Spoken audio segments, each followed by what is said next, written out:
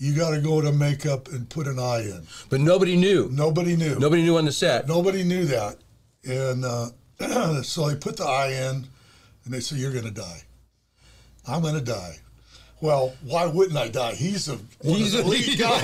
Lead guy, yeah. So that's how we make our money. That's how I do it. So I went out there and he pulled my eye out. There was a lot of people that freaked out. It was black and blue all over the back of me because of the water hitting me like that.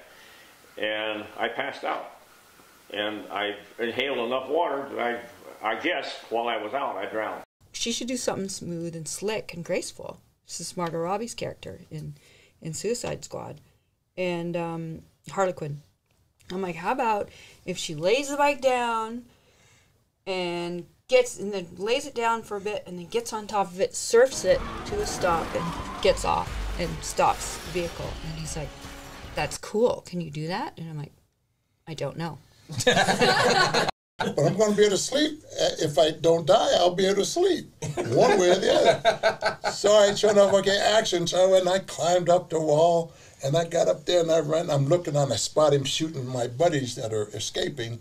So I run, dive over this 14-foot, talking about adrenaline coming into pass. Adrenaline worked good. Dove, hit Bud, turned myself upside down, turned him upside down.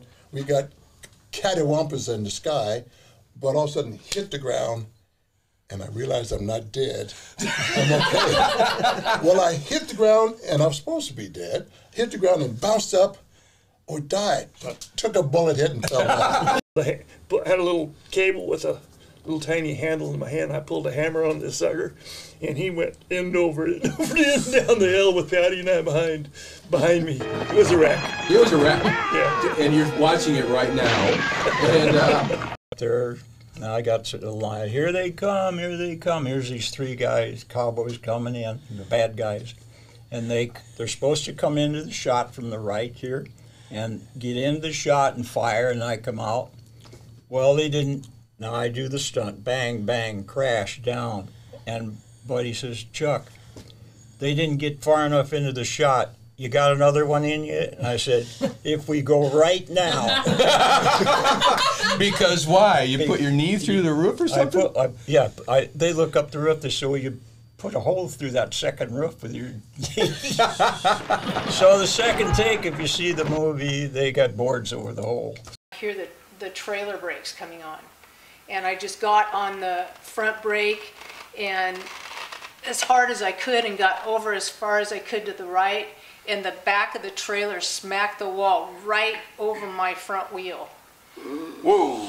And I'd never had this happen, but my whole body, when I got off, I was shaking so bad that I couldn't stop, and I felt like I was going to puke.